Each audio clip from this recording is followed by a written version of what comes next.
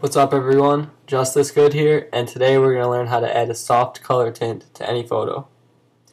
First, go to Layer, New Fill Layer, Solid Color. This is going to fill a new layer with one color.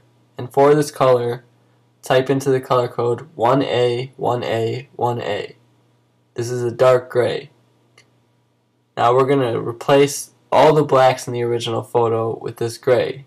So go to Blending Options. Under the Blend If menu, underlying layer, you're going to see this white arrow.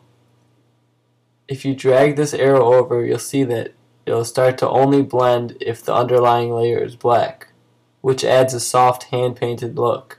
So drag it over, and if you hold the Alt key on one of the arrows, you'll see that it splits in half and creates a feathered effect. So put the left arrow to about 25 and the right arrow to about 120 to create a soft gray fill.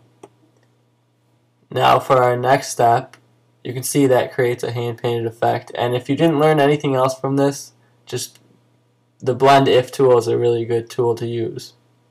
But for our next step, go to Layer, New Adjustment Layer, Photo Filter. At this point, depending on what tint you want, you can use warming filter. I like 50% with preserved luminosity on. You could do a sepia, or you could really do any color you want. I'm going to use underwater to give it a nice soft blue tint. And that's the final effect. This works well with almost any picture, and by replacing the blacks with a gray, it lessens the contrast of the picture, which makes it easier to look at. If you enjoyed this tutorial, check out my channel for more and subscribe for future updates.